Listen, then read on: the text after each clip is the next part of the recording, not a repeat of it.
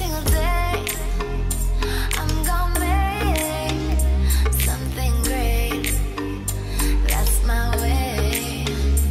Every single day, I'm gonna make something great. That's my way. That's my way. That's my way. That's my way. That's my way. That's my way. That's my way. That's my way. That's my way. That's my way. That's my way. That's my way. That's my way. Don't stop, don't stop. This game ain't nothing. I'ma wait to the top. I love this money. Just set it on fire. 'Cause it don't mean nothing. Here's one for the night. Don't waste my time.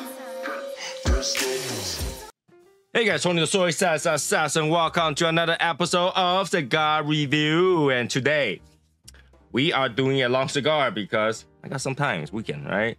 Well, at least for me, when I'm recording, it's a weekend. For you, might not be, okay? So today we're doing the H. Upmann 180th anniversary.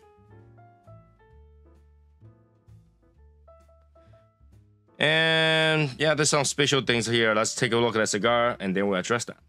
H. Upmann 180th anniversary. Comes in two different sizes, but the one I got is 7x50 Churchill. I don't know why I bought this size, but MSRP is $22.50, limited to 5,000 boxes of 10 cigars. The other size is Toro, 6x50, but it comes with a humidor size that has a price tag of $1,500. And this particular one is a Nicaraguan Puro, uses a Nicaraguan Medio Tiempo wrapper. That is a part of the leaf that's on top of Ligero priming, and supposedly strongest part of the plant. Even though usually they just call that Ligero anyway. There is a little bit glue on this thing, I don't know why, but it should not change the performance of the cigar. So since it's gonna take a while to smoke this, let's get started. Okay, so you see that this is kind of special. Is the cap footband actually covers the cap. So it's kind of cool. Even though it doesn't say much since 1844 H. Upmann. Well, even though they say that, I don't think the H. Upmann is the same thing as the H. Upmann before. So it's like, do you really have 150 years or 180 years? Yeah, okay. And then let's see how can I do it without destroying this thing, I guess. Here we go. That's what we got. Tobacco got in my hand. What the hell?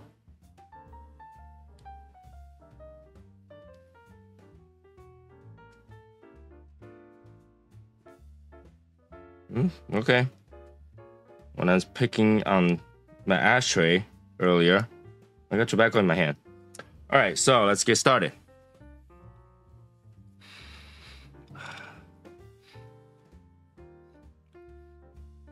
It's a really dark, dusty pile of espresso bean smell. Roasted. It smells pretty good. Oh yeah, on the foot it's dinky. It's like, yeah,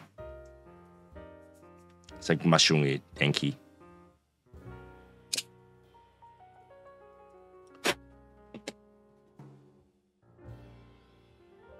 All right,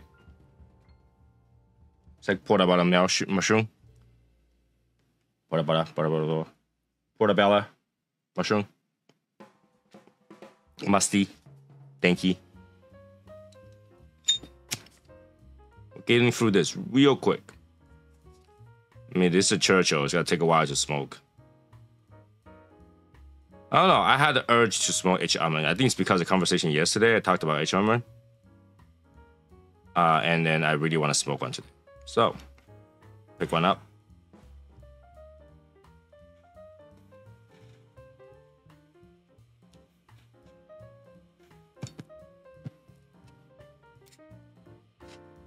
All right.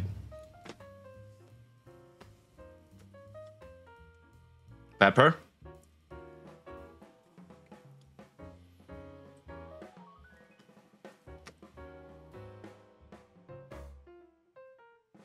Oh, a lot of pepper. Oh, a lot of pepper. A lot of pepper.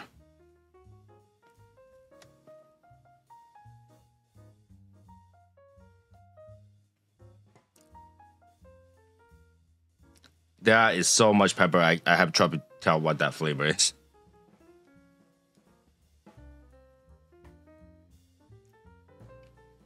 It tastes like there's a little bit of leatheriness. There's a little bit of, because the pepper is so strong.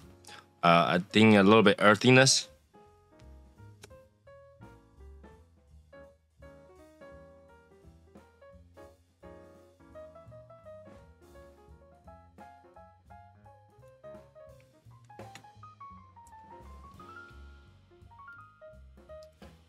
I having trouble telling what flavor that is. It, like just whiff of pepper after pepper. It just burns.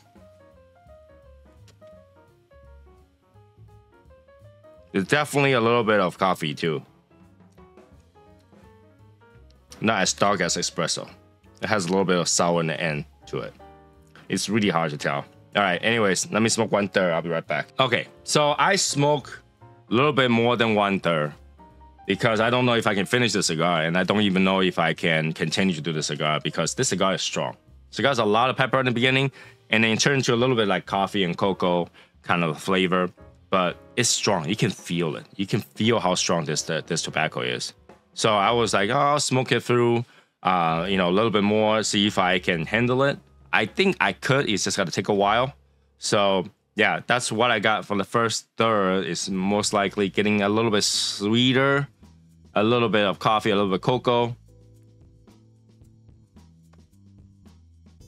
There is a little bit of like a blend, not really flavorful earth, and that's where it's at right now. But the strength, you can definitely feel the strength. It takes a little bit to get used to it.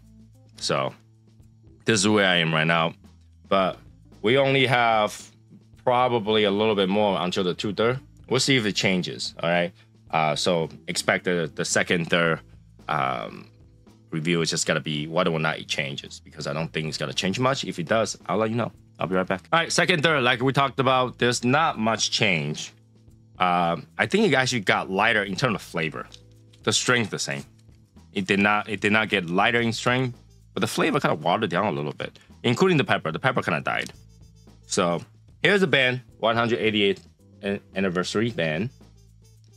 It looks kind of cool. It's like their band, like they tried to make this double band thing.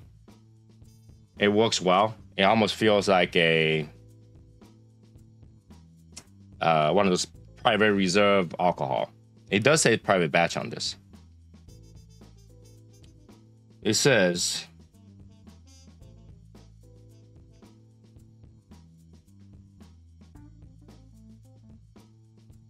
all the rights to the legal holder, private batch. And the other white line I can't read. This is my signature. Okay, this is my signature, and then it says signature right here. This is my signature. Okay, cool. Yeah, so that's the band. Last third, I'm gonna try my best to finish it, and then we'll grade this. Oof. Be right back. All right, finally finished. Wow.